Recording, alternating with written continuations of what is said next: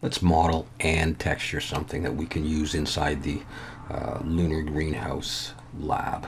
I'm going to make this very simple little incubator for plants. So I got this image and that. So it's simple modeling and simple texturing in Substance Painter. All right, so let's just do something like this. I'm going to use a circle and I'm going to keep it at 32 vertices. So I'll try not to add a subdivision and keep it relatively smooth. So I'm going to, let's get all this stuff here. Let's press E to extrude, come up. Let me just see what we're going to do. We're going to come up. Yeah, all right. We're going to come up and we're going to come in like that. And I'm going to come up again like that.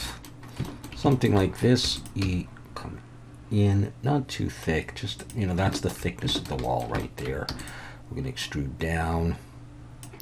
E, scale in, F to make a face. So this is where I'd put some soil and some plants and stuff. So let's take this and bevel this by hand or manually. Control B. I'm going to put just a total of 3 edges in there. I am going to bring one down here though. And I'm going to bevel here just a little bit. And I'm going to bevel here a little bit so that I can shade smooth and it'll look all right. But I'm going to go ahead and put on the cavity shader. So that's the main base of the thing. And then I just want to make sure I didn't come in too much. I may have done that. So maybe I'll come back out and select a bunch of this stuff to there. Look from the front, and I'm going to scale shift Z, pull it out and down a bit just to, all right, something like that. Okay, let's take something like, well, we can take that and make the glass. Shift D, let's pull that up a bit. P to break it out. Take that and scale it out. And let's see, I can't tell where it's going to be. It doesn't really matter. We'll put it down around there and we'll extrude up to see how high we want to make this. Now I'm going to go into solid view. We're going to get rid of that face, and we're going to get rid of that face as well. Something like that. I want it more squat. I don't want it too tall. So let's go ahead and make the top. So I'm going to select that edge, Shift D, and duplicate it, pull it up, P to break it out. I'm going to take that guy and pull it back down. I'm going to press 1 for vertex selection and come out a little ways. E to extrude. Let's just have a look at the picture again so I can see what I'm going to do. So I'm going to come up and go in, basically.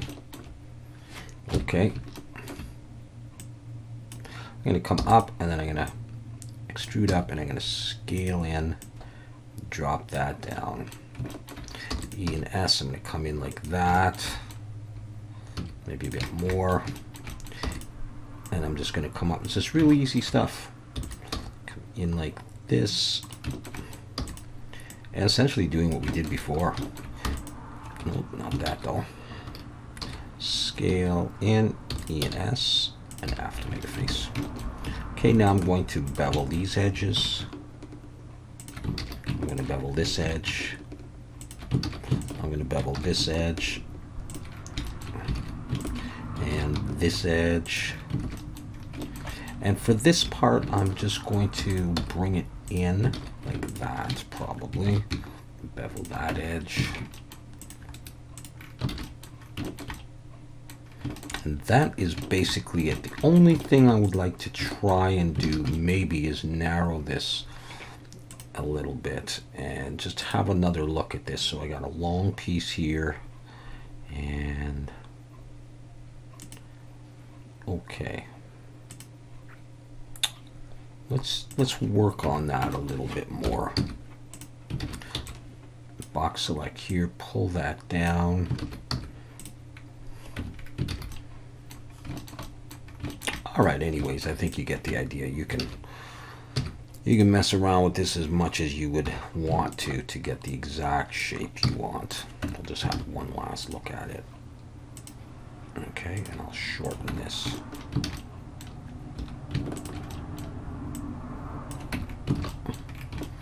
There we go. That's what we're going to go with.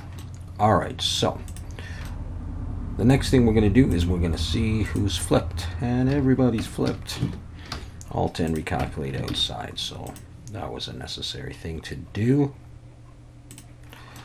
We could also just merge by distance, make sure I can't imagine there's anything, but I may have made a mistake somewhere. All right, good. The next thing we're going to do is give this some materials, so I'll say new. I'm going to call this incubator 1 body. This will also be incubator 1 body.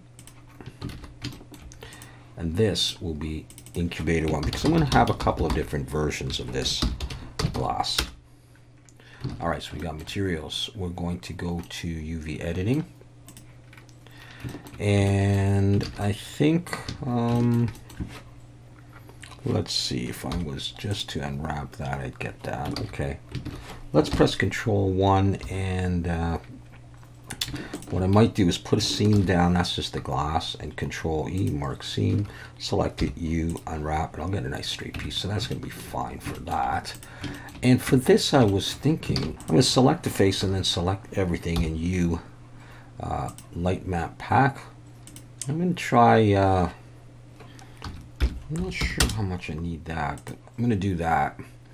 And then with it still selected, I'm going to say follow active quads. And then I'll use UV Pack Master, and I'll pack that right now. We'll come back to this, and then I'll have just this little circle there. We'll think about if I care about that. And I'm going to do the same thing here. So I'm going to select something to be active and select it all, and do U light map pack. I'll leave it at that, and then U follow active quads, and I'll have that. I have a bigger circle, that'll be that inner circle in there. And now what I'll do is I'll come back and I'll grab everything, and maybe at that point with everything selected, I'll just pack. So now this piece here, let me double check. Let's turn on sync there. Yeah, that's going to be that piece, and I want to do something on there, and I've got all this room, so I'm going to go ahead and I'm going to make this larger, and that's going to be just fine. I'm just going to leave the UVs like that. Okay, so that's my thing there. As far as any shading issues, if I really wanted to, I could put on weighted normal and normal's auto smooth. Just look at it and see if it changes a bit. It does. So I'm not sure I really care about that at this point. I'm not going to worry about that.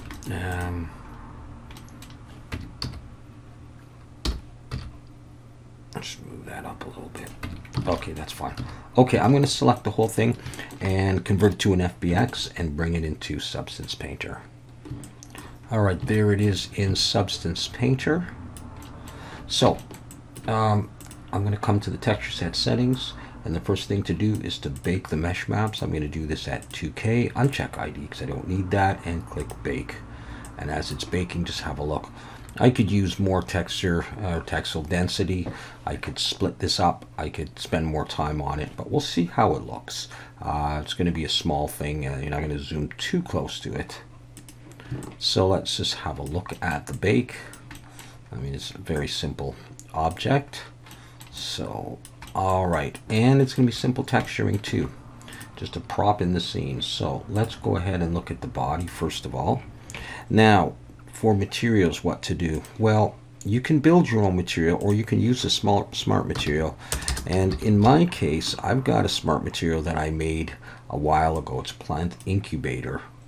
I used it for another scene that I did, and it's just this. It's plastic glossy, and it may be a little bit shiny. You know, it could decrease the roughness a little bit. And that's really it. Okay, but we'll put some other stuff on there. All right, so I'm going to use that smart material, but I mean, you could use other plastic materials. if you wanted to. I think the next thing I'll do is I'll start to put down some decals or something on this. So I'm going to switch over to orthographic and snap it into view. That'll be my main base there. And so I'm looking right at the front of this. I'm going to create I'm just going to do this on a paint layer, not in the folder though, above there. All right, and for the channels I'm going to use color and height, and I'm going to change this sort of to a blackish color here. Height I'm going to drop down maybe about a third or so, 0.29 or minus 0.29. And we'll start off with alphas. I'm going to choose dots. So these are already pre-built in Substance Painter. I'm looking at this one here, and we'll see what this is like. I'm going to zoom in a bit. I'm holding down Control and the right mouse button, and I'm pulling. And I'm thinking about something like right there. And what I'm looking for right now is how sharp these look. Now we are at a resolution of 1024. I'm going to up this to 2048 after, and it should be okay. All right, I mean, it's a pretty typical design. It's, you know, yeah. And I think I'll put some text right there. So I'm going to stay on this layer with all those same parameters for now. So I'm going to choose font. I'm going to come to this Orbitron, and I'm going to scroll up here and change the title here to Luna and then capital green. Luna green, that's kind of my logo for this stuff, like the moon and green. Now it's clipping the letters on the sides a little bit. So what I'm going to do is I'm going to decrease the size here, and then I'm going to increase the size here. And that's as far as I can go. So I'm going to go 120 or so. Now, let's have a look at this as I try to place this roughly in the center. If it goes funny like that, I'm going to come back to here, and where is it? Right here. Instead of alignment tangent wrap, I'm going to try just camera. You can try all the other ones as well. And I'm going to try to center this as best I can. And I'm just going to do that. Now, it is a little blurry, admittedly, and that's why it's really nice to use the UDIM method. But I'll up the resolution soon. All right, I'm not going to do it right this second. So I got my logo in there. Now I'm going to snap it to the top. I'm going to put on symmetry. I'm going to switch to radial symmetry. Y 360, and I'm going to go for about, let's try not 125, 12. And let's see if I do that. Okay. So now I'm going to try a few of these different ones. And that's what I want, but I don't want that many actually. I want, I think, 10.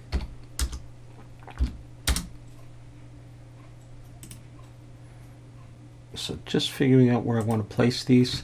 Something like that. Yeah, okay. I'm going to turn off symmetry, and I'm going to search for bolt. Now, I sometimes make my own bolts, but this is one, an alpha I happen to buy.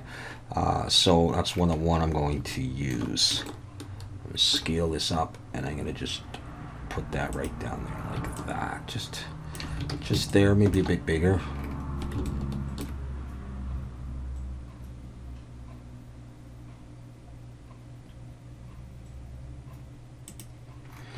Right, so we got that thing in there. And one more thing I think I'll do, I think I will go back to this, and I'm going to use a brush, a hard brush, and get it nice and small. Let's see how well this works. I'm holding down Shift and Control. Click, that's a little bit wide for me, so I'm going to do that again. I'm still looking in orthographic, and I guess I'm on tangent wrap. And let's get that smaller. And just put that down. I still want it smaller than that. Yeah, there. Okay, so I'll do one there. And I'm going to do one down here. This one I'm going to have a little bit thicker. That's fine with me. Okay, so let's get out of orthographic and just look at this like that. We'll do the glass in a minute, but first let's try a little bit of dirt. So this I'm just going to call decals. Now I'm going to add a fill layer, and I'm going to use some color and roughness. I'm going to drag the roughness all the way up because I'm going to do some dirt, and dirt generally doesn't have much roughness, or it's very rough. Maybe that's what I mean. Brownish green kind of color. All right, I'm going to add a black mask and then a generator and choose dirt, and it should go nuts. Okay, that's good actually. That's what I like. I'm going to lower that, and I do want some, and that's about fine. And the other thing that you can do is you can add a an anchor point to your decals, your alphas, and then relate to it from the dirt generator. So come up here, scroll down to micro details, turn that on, micro height, scroll to the bottom, micro height, because I'm using alphas, not normals. Choose that, and then in the reference channel, choose the change that to height. And it did fill it in with a little bit of dirt in there, as you can see. All right, not that much, but a little bit. Okay, let's go ahead and up this to at least 2048. And if it doesn't look sharp enough in the end, and I think that's really actually fine for what I'm going to be doing. If it didn't, though, I could do the UDIMs on this. Let's add one more thing on here, and that is some scratches. And the way I'm going to do that is add a fill layer, and on the fill layer I'm going to choose, we'll try color and height, and we'll see. We'll drop the color down just a little bit, and the height will just drop a little bit as well. Okay, I'll add a black mask, right click, and add a fill. Open that up, so we have grayscale revealed there, procedurals and scratches, and I'm going to drag this last one onto there. And sometimes it looks good, sometimes it don't.